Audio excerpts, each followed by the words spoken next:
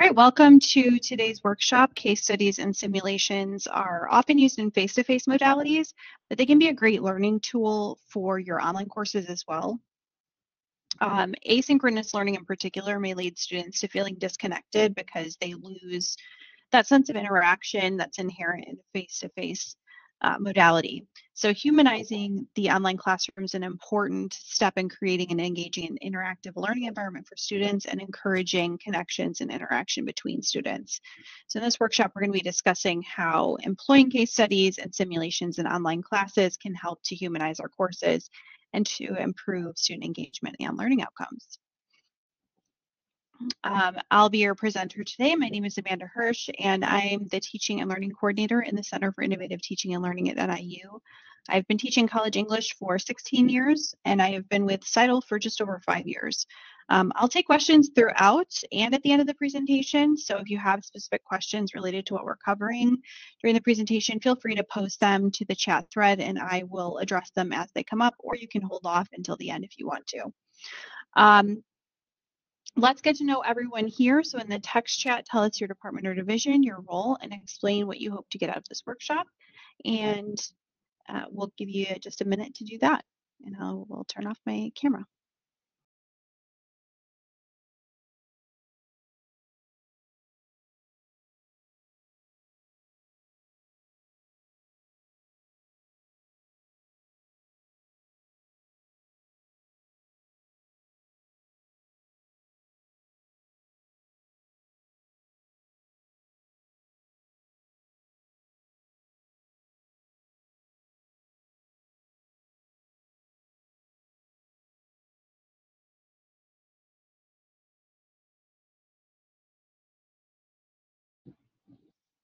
Great. Hi, Rob, on the other side of the building. Hello, Amanda. How are you doing? I'm good. Good, good. All right, so we've got some nursing, communication here.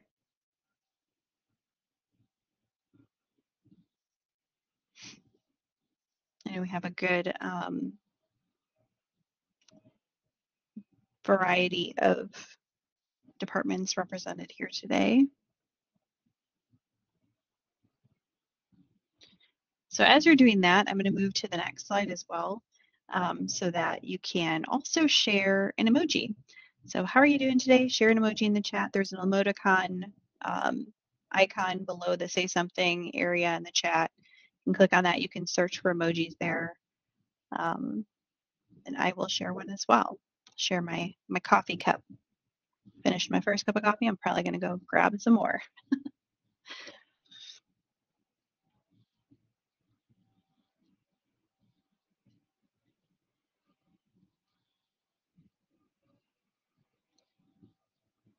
Great. Hi, another nursing faculty.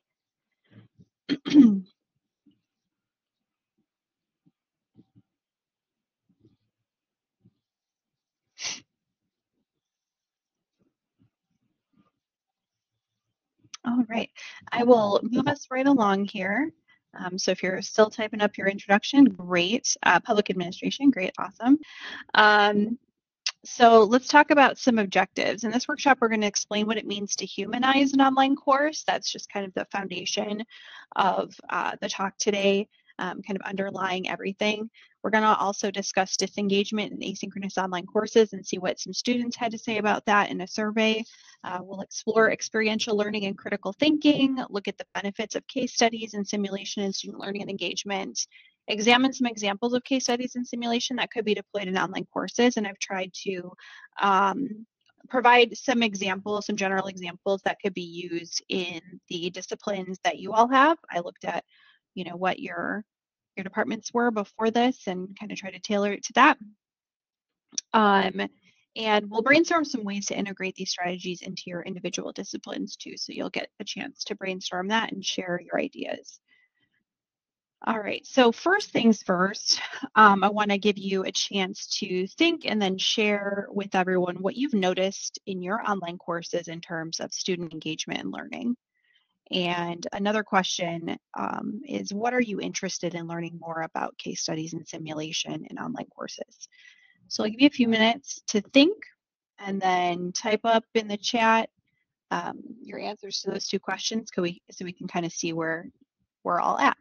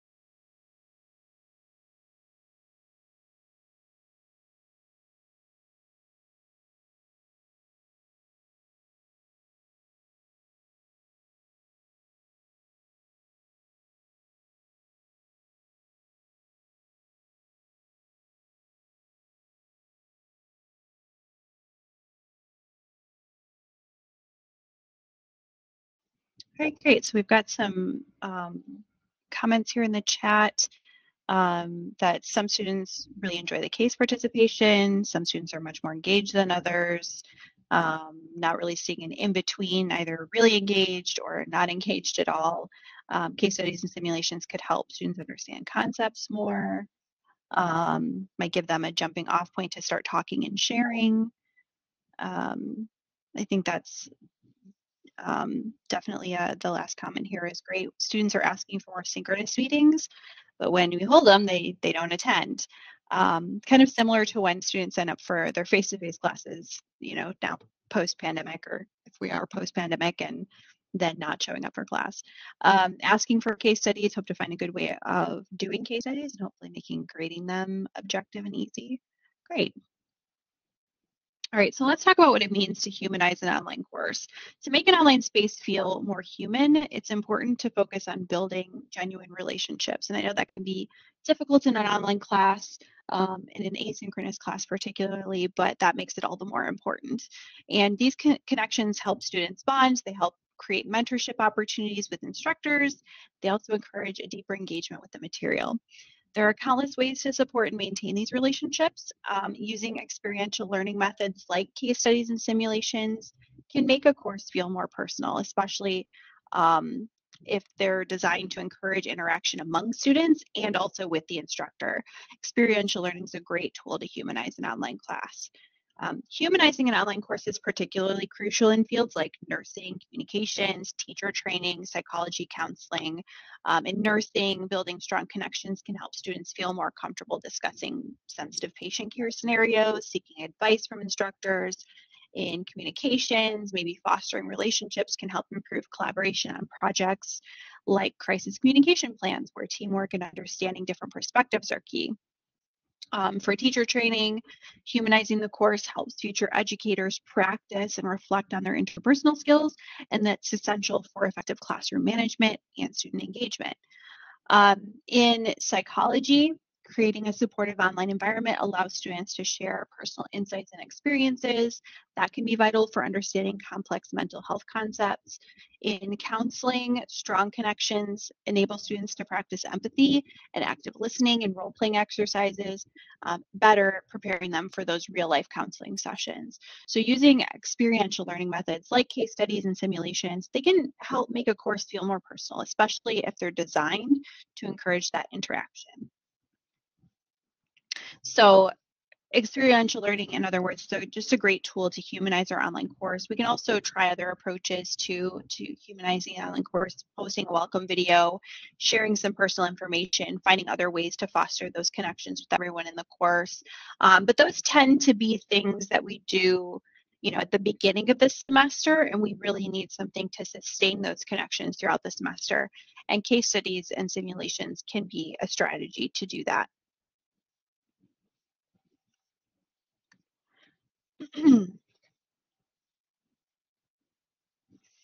Some examples of, you know, how using those case studies or simulations could help with particular concepts or particular subject matters. Nursing students might work through a simulated emergency room scenario together. Communication students could develop and critique each other's PR strategies in a simulated crisis. Teacher training students could participate in virtual classroom management simulations, whereas psychology students might analyze and discuss detailed case studies. Counseling students could engage in mock counseling sessions, etc. And we'll talk a bit more about different options as we go on. So as educators, you've said that engagement can be an issue, so it's difficult to be sure why students are disengaged unless we ask them directly. There was a Harvard Business College survey of students, so here are some of the common reasons why students disengaged according to that survey. Professors just lecture with no energy or passion for the topic, so many possible distractions at home, lack of real-world application. If the lecture's too long, it can be challenging to keep students' continuous attention. And some professors read the content directly from the presentation slides without explaining it further, and that can make for a boring lecture. So those are just a sampling. And if you want to find out, about your own students, you can also, ask them as well in a mid-semester or an end-of-semester survey that can inform, your own practice too. So let's zero in on a specific comment from this small survey, and that's the lack of real-world application. Here's what that student had to say about its importance. So the student said, lack of real-world application, students are increasingly finding educational value from other resources and questioning the gap between what is taught in classrooms and what they need to learn to excel in the real world. Rather than extensive reading assignments and large cumulative tests, professors should consider integrating timely current events or discussions into their material. Many topics from STEM to humanities can also be taught more effectively through project-based application. So to address that feedback about the lack of real-world application in courses, let's talk about some specific examples about how to improve the learning experience. So one example that the student mentions is integrating current events. So for nursing, maybe we incorporate recent medical breakthroughs or public health issues into lectures and discussions. For example, discussing, the latest COVID-19 treatment protocols or case studies on recent outbreaks. For communications, we might use current events to practice crafting press releases or managing PR crises. For instance, we might analyze how companies handle social media backlash in real time. In terms of teacher training, we might discuss current trends in education technology or policy changes, like the impact of remote learning or new educational standards. In a psychology class, you might explore recent psychological studies or current mental health trends. For example, the psychological impacts of social media usage on teenagers, and that was just recently mentioned in the news. The Surgeon General wants a warning on social media. Counseling, we might address contemporary issues like the mental health effects of climate change anxiety or the rise of teletherapy. Another thing that was mentioned by the student was project-based learning. For nursing, we might assign students to develop care plans for hypothetical patients based on real-world case studies. That could involve researching, presenting on a recent medical condition or treatment. For communications, we might have students create a comprehensive communication campaign for a real or a simulated company. That could include things like market research, strategy development, implementation. For teacher training, we might engage students in designing lesson plans and teaching strategies for diverse classroom scenarios, followed by peer review and peer feedback sessions. In a psychology course, we might implement projects where students have to design and conduct a small-scale psychological study or intervention and then present their findings and implications. For counseling, we might conduct role-playing exercises where students practice counseling techniques with peers acting as clients and then focus on different real-life scenarios like grief counseling or conflict resolution. Another thing mentioned by the student was timely discussions, and that might look in a nursing course like facilitating discussions on ethical dilemmas in healthcare that have emerged from recent events like vaccine distribution ethics or patient privacy concerns in the digital age. In communications, you might lead debates on the impact of new communication technologies or platforms like the role of AI in journalism or the ethics of influencer marketing. For teacher training, we might talk about the implications of new teaching methodologies or policy changes like the benefits and drawbacks of standardized testing. an ongoing discussion there. For psychology, we could create forums for students to discuss the societal impact of psychological research, like the impact of findings on addiction or the role of psychology in criminal justice reform. And for counseling, we might encourage conversations about new approaches to therapy, like the use of virtual reality and exposure therapy, or integration of mindfulness practices in counseling sessions. And then one other thing that the student mentioned was reducing heavy reading and testing. So one way that we might be able to do that in nursing, maybe replacing some reading assignments with interactive modules or videos that demonstrate clinical skills, using frequent low stakes quizzing to reinforce the learning instead of maybe a large cumulative test. Although I know with certification testing and things, they do need practice with that, but finding ways to maybe add some low stakes quizzes in there as well to test that knowledge more discreetly. For communications, we might assign more practical tasks like creating media content or analyzing case studies instead of extensive reading, using small frequent assessments to gauge their understanding of that. In terms of teacher training, maybe encouraging the use of reflective journals or teaching simulations in place of heavy reading, or implementing portfolio assessment that includes a variety of teaching artifacts. And I know that's something that's already done on a macro level for the teacher training program. Psychology, we might incorporate more experiential learning activities like lab experiments or field work, regular formative assessments to track progress. And then in counseling, we might utilize case study analyses and practical counseling sessions as key assessment tools rather than exams or readings. By integrating these strategies, if they appeal to you and that they'll work for you and your outcomes for your course, educators can create a more engaging and a relevant learning experience that bridges that gap between academic knowledge and real world application and address those concerns raised by students like this one.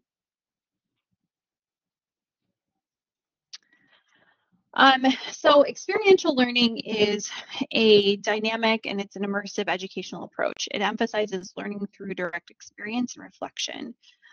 Unlike traditional methods that primarily rely on things like lectures, textbook reading, experiential learning engages students in hands-on activities, real-world problem solving, and active participation.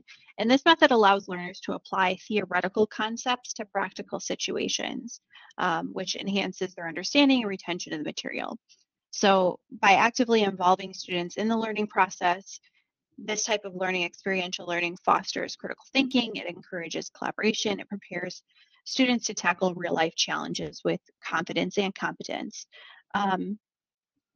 So on the screen here, we have experiential learning as described by Kolb in 1984. We have concrete experience. This is where the learner encounters a concrete experience, and it might be a new experience or situation. It could be a reinterpretation of existing experience in light of new concepts. And then we have reflective observation of the new experience. So the learner, in other words, is reflecting on that experience in the light of their existing knowledge. Of particular importance here are any inconsistencies between experience and understanding. Then we move to abstract conceptualization, which is where reflection gives rise to a new idea or a modification of an existing abstract concept that the person has learned from their experience. Then we move on to active experimentation, and that's where the newly created or modified concepts give rise to experimentation. And the learner applies their ideas to the world around them to see what happens. According to experts, instructors aiming to cultivate critical thinking skills should incorporate experiential exercises that place students in challenging scenarios. And these exercises should encourage students to blend factual and theoretical knowledge to identify key elements of a situation. This process involves organizing evidence, validating assumptions, and choosing suitable theories or analytical methods to make informed decisions. And then I've got a quote here: there is an intimate and necessary relation between the process of actual experience and education. And that's from John Dewey. Experiential learning is also referred to as learning through action, learning by doing, learning through experience, learning through discovery and exploration. And instruction in this type of learning environment is designed to engage students with direct experiences that are tied to real world problems and situations where the instructor acts as facilitator rather than necessarily directing student progress. In experiential learning, the instructor guides, again, rather than directing the learning process. Hopefully students become naturally interested in learning, and the qualities of experiential learning are those in which students decide themselves to be personally involved in the learning experience. So they have a personal role in directing their own learning. So let's talk about some of the benefits of case studies and simulation in student learning and engagement. Among the various forms of experiential learning, case studies and simulations stand out as particularly effective, especially in an online course setting. Case studies provide students with detailed scenarios that mimic real-life challenges. They allow them to analyze, discuss, develop solutions based on factual and theoretical knowledge. And then simulations, on the other hand, immerse students in realistic, interactive environments where they can practice skills, make decisions, and also see the consequences of their actions in real time. And both methods make the learning experience more engaging and practical, but they also facilitate a deeper understanding of and retention of that material. In the context of online courses, these strategies can be seamlessly integrated through digital platforms like our Blackboard platform, and they provide students with valuable hands-on learning experiences that bridge that gap between theory and then practice. The advantage of teaching with case studies and simulation is that students are actively engaged in figuring out the principles by abstracting from the examples and engaging with the simulation. And this helps students develop skills in problem solving, in analytical tools, quantitative or qualitative, depending on the case, decision making in complex situations, and also coping with ambiguities. All right. So case studies have been a staple in education for a long time, and as you've mentioned, several of you have used case studies. They've been especially prominent in fields like medicine, business, the military. For example, you might have your students play the role of a school counselor dealing with a challenging or potentially dangerous student situation. The case study involves gathering simulated information from various sources and guide students through analyzing the situation. And it can also include maybe an online journal where students record their findings and compare them to possible solutions, which they would then email to the instructor after completing the case study. Simulations, on the other hand, let us interact with a physical model or an abstract process. So we want to think of things like, flight simulators, digital games, virtual reality. When you need, or augmented reality, when you need an interactive way to help students grasp a difficult concept or process, simulations can be really effective in that case. They're usually more immersive than case studies because they actually require students to take on a specific role and solve a problem or work through an experience in that way. So in a case study, students would be analyzing the situation more from the outside without assuming a role necessarily, although they could do that. But the goal of a simulation is to actively involve students by putting them in a situation where they have to make decisions and solve problems and then see what the consequences are. For nursing courses, for example, you could use simulations where students practice responding to medical emergencies or managing patient care. And in communications courses, simulations might involve students taking on roles in a crisis communication team to handle a public relations disaster, for example. So those hands-on experiences can be invaluable for understanding and mastering complexities of their fields. So I'll share these with you in an email for those of you who are here today later this afternoon. But here are some case studies that could be deployed in online courses. So we've got business case studies by company. There's a case studies directory by Yale. There's case studies specifically on environmental science from the National Science Teaching Association, health and social care case studies by the Equality and Human Rights Commission, Journal of Teaching Cases in Public Administration and Public Policy from the University of Washington, and the National Center for Case Study Teaching in Science from the University of Buffalo. So a lot of different resources there. And then some simulation that could be deployed in online courses. There's business simulations. Oh, thank you for that hallway to is halway.org is now defunct. Thank you. Business simulations, these are for pay online. I'll have to go through and make sure that all of these, the rest of these work. And I'll find an alternative for that one as well and send that along. UCAR Center for Science Education has simulations, interactive simulations for science and math from the University of Colorado Boulder. The BBC has a Syrian refugee experience simulation, and SPENT has a poverty simulation. And I will look for others as well. I'll double check that all of these are still up. Send them along to you, and then I will look for some additional ones too. Thank you. So let's talk about integrating experiential learning in teaching. And the process is plan, prepare, facilitate, evaluate. So a similar process as you would do for any teaching planning. But we'll talk about how to do this specifically for experiential learning or EL learning. EL, learning stands for, L stands for learning. So once the experiential learning or EL experience has been decided on, you want to plan the experience by tying it to the course learning objectives, and you want to determine what students will need to successfully complete the exercise.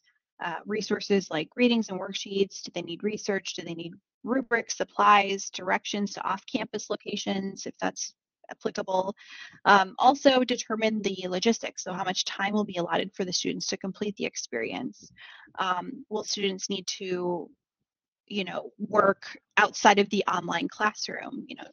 Are they going to need to go to one of these websites? Are they going to need to go somewhere in person? How will the experience end? What forms of assessment are you going to employ?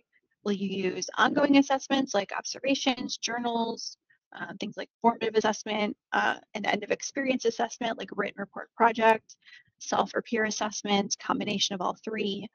And then once we've planned it out, we want to prepare. So we prepare our materials, we prepare our rubrics, our assessment tools to ensure that everything's ready before the experience begins. Then we facilitate the experience.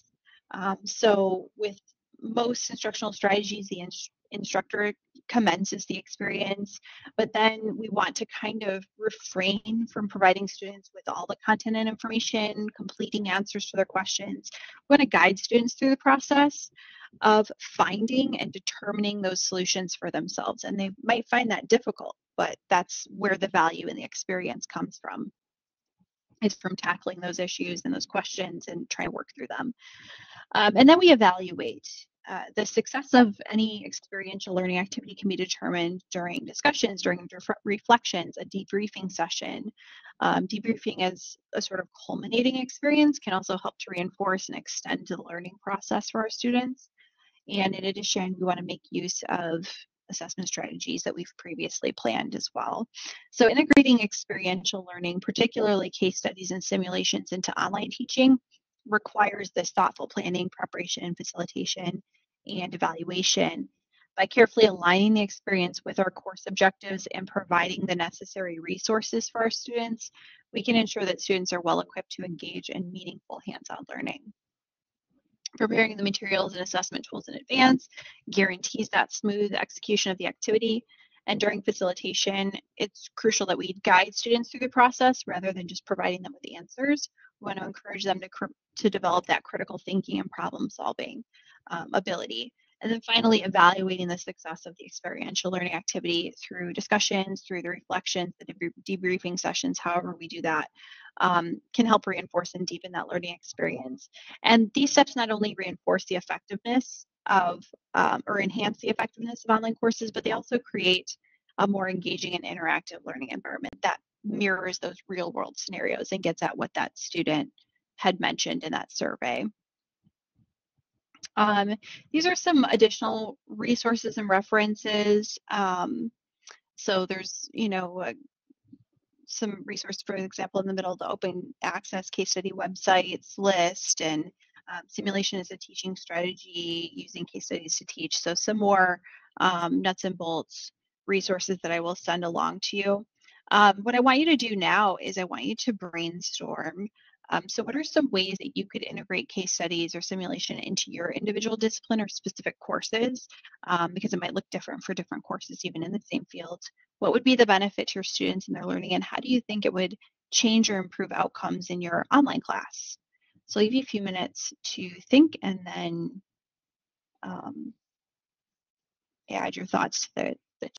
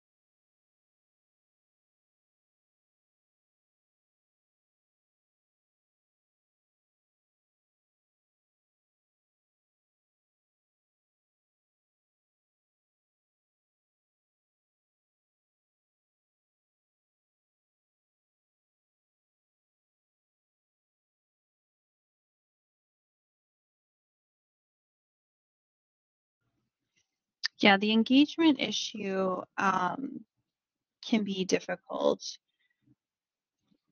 It's definitely something that needs to be, I think, particularly post-pandemic, I've found that my students are um, less comfortable engaging with each other or communicating with each other. Um, they're, I think, more used to communicating behind, a computer screen or, a smartphone on social media. And so face-to-face communication can be difficult. But in an online class, it might be helpful to allow for that communication to be asynchronous. They might feel more comfortable with that. Um, and then kind of developing those connections between students early in the semester. I try to give them some time and force them to communicate with each other. So for online asynchronous classes, I have them, instead of doing an introductory discussion board, I have them record videos of themselves introducing themselves so that they can see each other, hear each other's voices, and kind of get more comfortable and see that there's actual people there.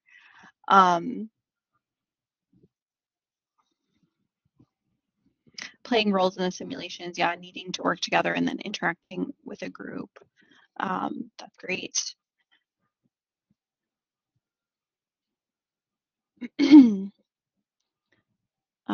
So incorporating case studies asynchronously for online courses.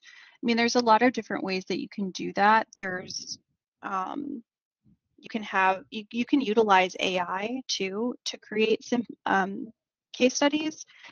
So I'll send you that link or those links to those repositories for case studies and simulations, but you can also leverage AI to do that or have students do that. So have them create a case study using AI and then kind of pick apart that case study or interact with it asynchronously. What's difficult with asynchronous classes is, you do get that gap between when students are communicating with each other, for example. It might take them longer, so you might need to give more time for them to complete a simulation or a case study in an online asynchronous class, because they're taking an asynchronous class because they have, busy schedules, or they've got, weird schedules. And so they might not all be able to interact at the same time or synchronously. So giving them more time on that might benefit the outcomes for the case study, depending on how you have them working together with that. Giving them a space, setting up space for them to communicate is also helpful. Whether that's a discussion board or setting up a shared document in OneDrive or something like that. You know, setting that up for them helps to take away that initial getting things off the ground a little bit. So I've done that for my students too. I've also had my students, it's for a literature class, but it could work for any class.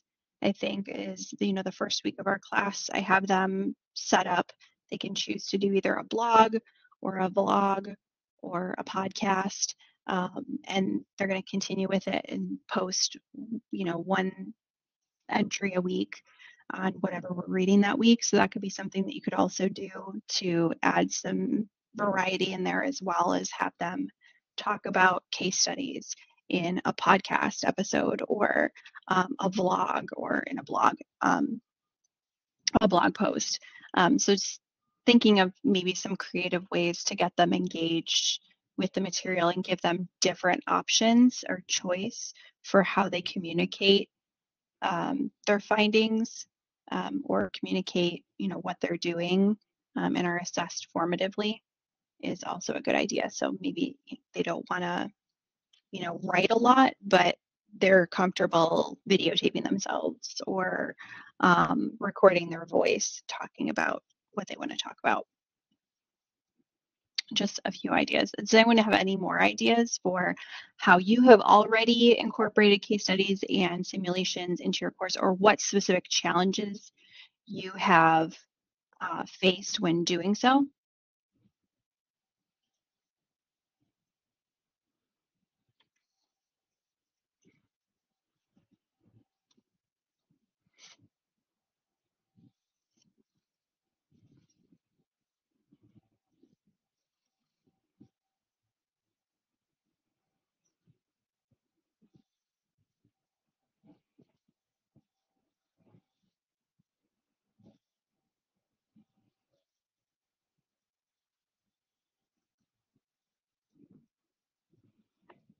And I'll put this up too. So if you have any questions for me, and if I can't answer the questions, or need to look for more information for you, you can also mention that too. So if you want specific resources, um, then let me know that too, and I can find those for you and send them along in my follow-up email.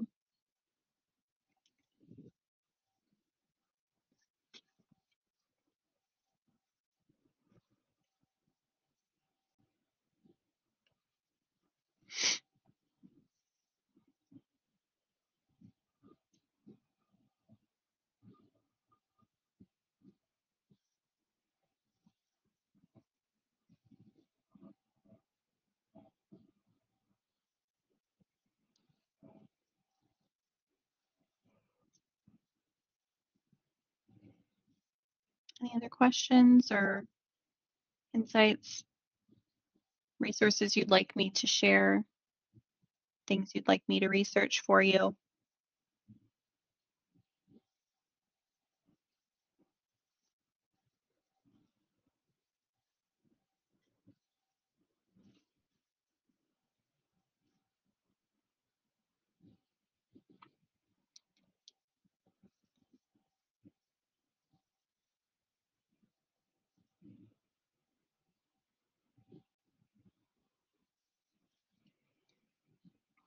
All right, well, if you think of anything, please reach out to me. You can reach out to CITL as well. And if you go to our help site, niu.edu/CITL/help, it gives you some different opportunities or options for how to contact us. You can contact us online, by phone, web conferencing, set up a meeting with us. Also, be sure to check out our upcoming programs. We have our summer programs listed, which you probably already know because you're registered for this one, but we have some more. So check those out too, and check out our website as well for more information, resources, those things. Like I said, later today, I will send a follow-up email to all of you who are here today live, and I will include links to those resources. And you can always respond to that email too if you have any other needs or any other questions that you can think of for them. But otherwise, have a great rest of your day and have a great summer.